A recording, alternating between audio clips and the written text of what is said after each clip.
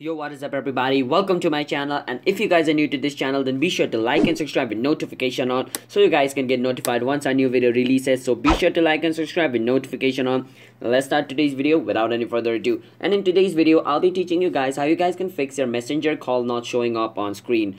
So this occurs when somebody calls you and there is nothing gonna be displayed on your screen, and if nothing is displayed on your screen, then you won't be able to pick up the call. So that's basically you won't be able to pick up a call. So to fix this problem, it's pretty simple. So the first thing you can do is check if your messenger is up to date by going to Play Store, because if your messenger is not up to date, then a bug might be causing this problem. Because if you update your messenger, then they would bring a new update in which they would be fixing the bug. So make sure to update your messenger if it is not updated. And if your messenger is updated and you still have this problem, then the other thing you can do is go out of messenger and hold on messenger icon, and once this thing pops up, you can click on app info.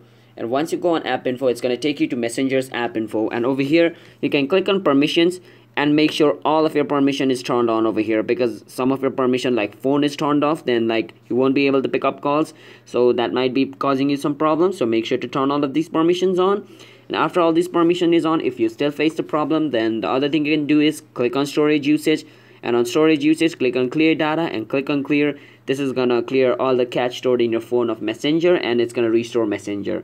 And if it still doesn't fixes it, then the other thing you can do is restart your phone, because there could be some problem with your phone and restarting it could solve it. Yeah, that's basically it. And the last option is to delete messenger and reinstall it again, and hopefully that should fix it. So if you guys found this video helpful, then be sure to like and subscribe with notification on, and comment down below what type of video we should make next. And if you guys have any question related to this video, feel free to comment down below. We'll try to answer you and solve your problem. And I'm signing out. Have a nice day everybody. Bye bye and peace out.